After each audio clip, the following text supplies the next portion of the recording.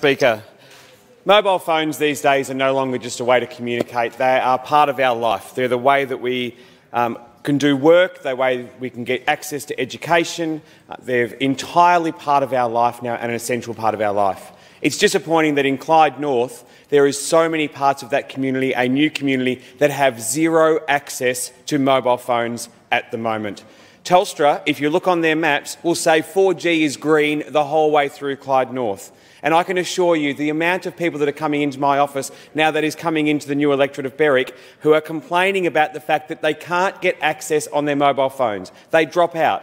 And at the moment, more and more people are working from home. This is a problem that needs to be fixed. Telstra, Vodafone, Optus, I don't care who goes down there and has a look at it. I have promised on behalf of my community I will contact all of those telecommunications organisations and ensure we can get it back. Young children are working or doing education from home.